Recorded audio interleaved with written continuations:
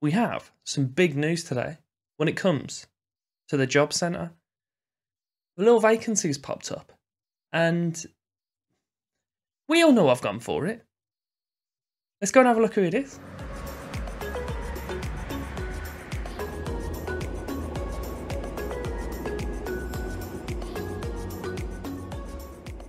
Welcome back. Episode 12, Club 2. The wonderful Doleboy. We have Sanjoanense, which we're aware of. We have them currently top of the league. We've only dropped 2 points all season, and that was in a draw to Beramar, which you can see above me.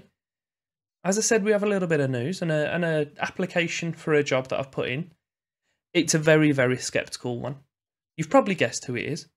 Kind of covered in the process that we're looking to go through in this Doleboy. But I'll show you what's happened.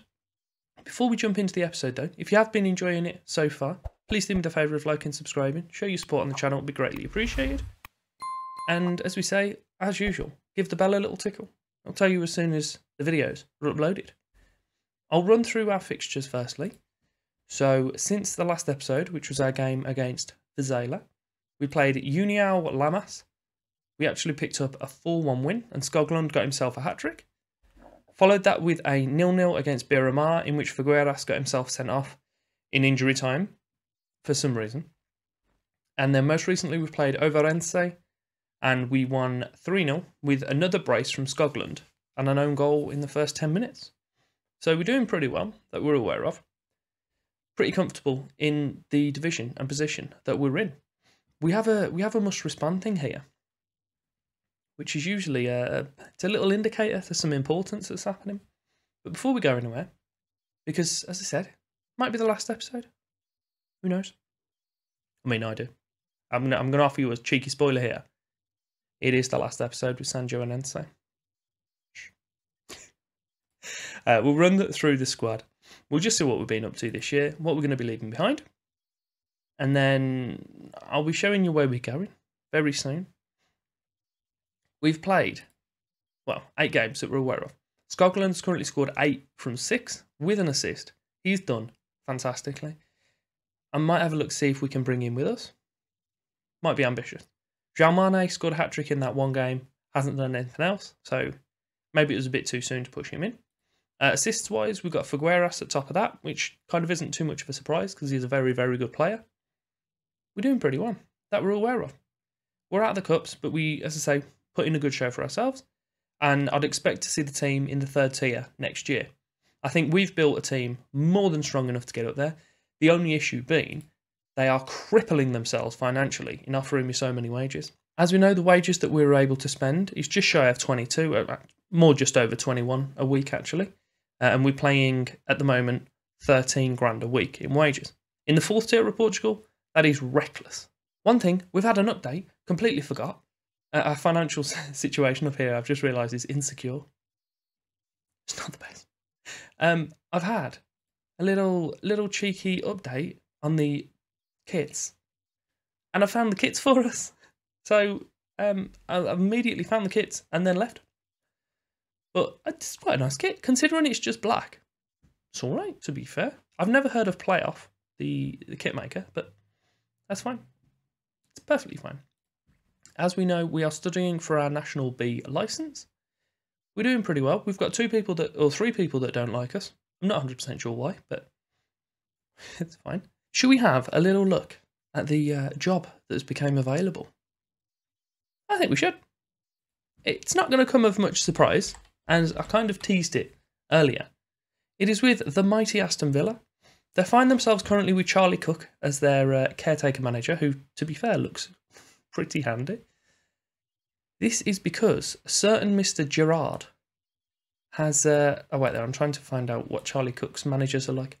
A certain Mr. Gerrard has left to go and fill the position at Liverpool. I'm not sure what happened to vacate that, but it's no surprise to anyone that Gerrard was looking to take that seat. So he abandoned ship. Villa got paid 1.6 million and left the position open, which, as I said, we are looking to take advantage of. So we've already applied, and we're going to see what comes from that. But that isn't the application or the one that we're looking at. We have been offered the position by União de Lira. They are a team from the Portuguese second tier. So we're going to be jumping 2 divisions. Their only state or kind of request is that they avoid relegation. I'm not going to run into this too much. I'll do it in the first episode with them, which will be tomorrow. But we'll have a little butchers. They have a kit. That's good off the bat. It's white. I've already got the colour up here, which is a slight change to our normal colour. Ever so slight. 23,000 seater stadium, actually. That's massive. They've got a few rivals. Primarily, it's Academia, who are a pretty decent team from what I remember. They have been floating about in the top tier and then just dropped down, and most recently they'll find themselves in the 3rd tier. So they're our main rivals. We don't have a fantastic team, and if we go to the league and we look against our season preview, we are the furthest at the bottom because we can't take into account Braga, Benfica, or Porto's B teams because they literally cannot get promoted. So it's impossible for them to have odds. So we are the worst odds team in the league.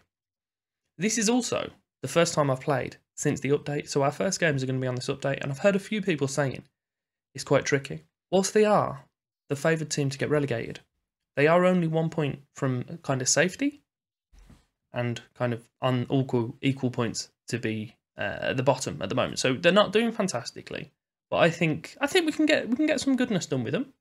They do have a game in 3 days' time, which is against Tondela, who are currently 7th, and then Casa Pia a few days after that. Also, another advantage with this change, we've just got a standard league system, so we're not going to be playing like 2 games a month and then 9 towards the end of the season. It's just a standard amount of about 4 to 5 games, roughly once a week. Happy days. So I'm looking forward to that.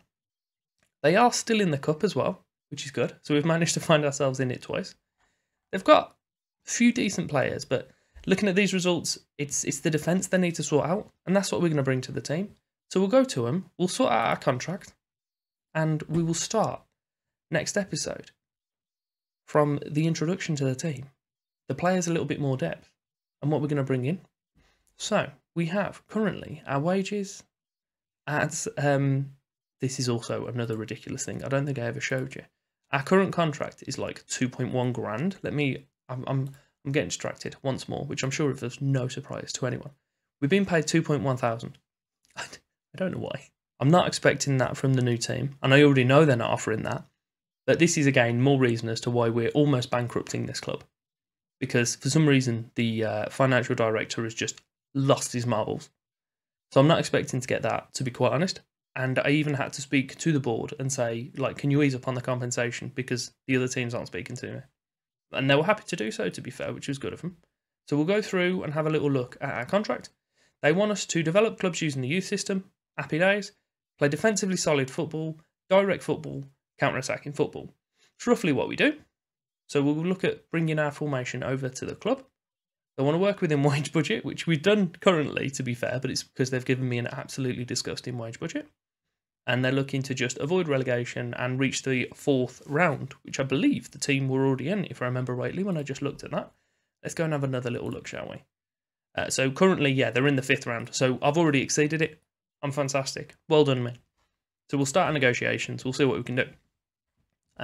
We are 1.1. So if I ask for 1.5, what are they saying? I like that now, literally, for so many football managers in the past, they just had no negotiation on my kind of your manager's wages.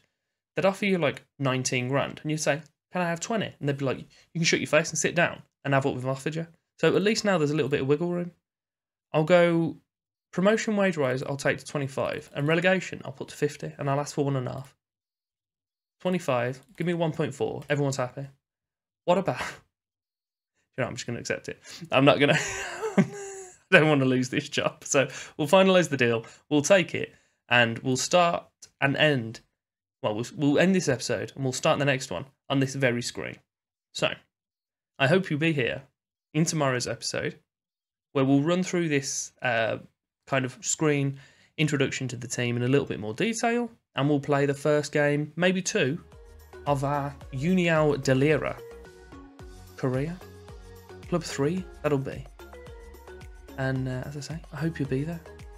If you are enjoying me ugly face and terrible voice, then scoot yourself over there, and click on one of the items. Thank you very much for your time.